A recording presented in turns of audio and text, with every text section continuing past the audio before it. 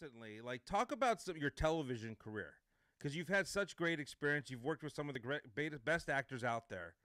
Um, but where have you had like the most fun as of late? Well, appreciate it. Appreciate the kind words. I take a lot of pride in being able to kind of play characters that are extremely different from one another. Yeah. I think it's one of the treats of being a character actor.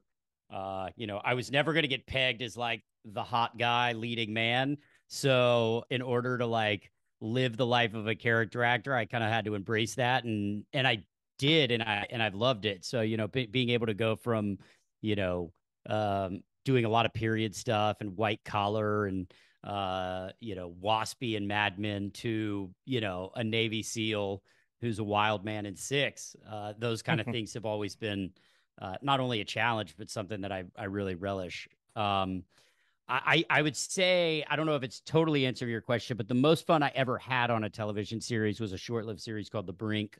The Brink was on HBO. It only lasted a season, unfortunately, because of, well, we had a producer that died.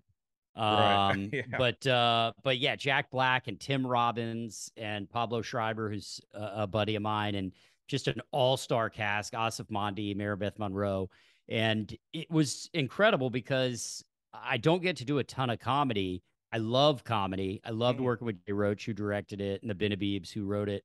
But to go to every day to go to work and just laugh Yeah. Yeah. and have fun is such a treat. And it's so different than your workday when you're playing J. Edgar Hoover on Boardwalk Empire, or so it's you come home much lighter, still exhausted, but after laughing like that, it's a treat.